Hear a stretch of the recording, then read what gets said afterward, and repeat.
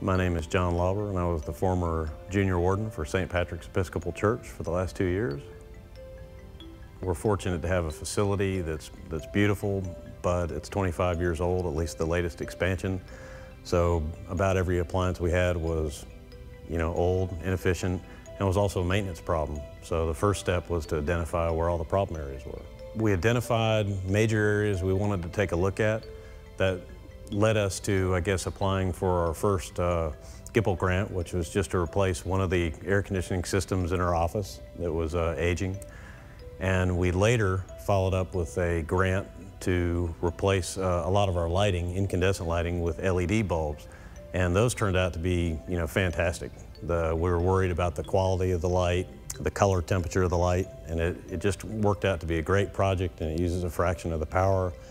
And we also got rid of a lot of the aging fluorescent ballasts, which are becoming more and more of an issue as well.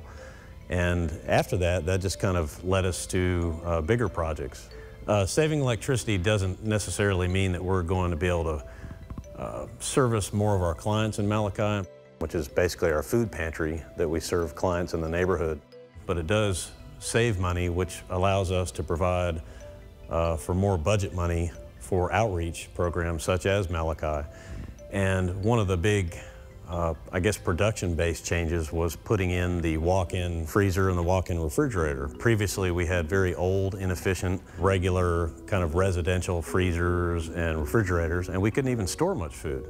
All churches, I think, have been struggling to some extent over the past few years. It makes sense to save money so you can use them on things that matter. It was a lot easier than we all thought it would be. As far as grant applications, it kind of conjures up feelings that it's very time-consuming and complex. But it was actually very easy process. I think on the whole, society's more concerned now about the environment, and it just makes good sense, environmentally and fiscally.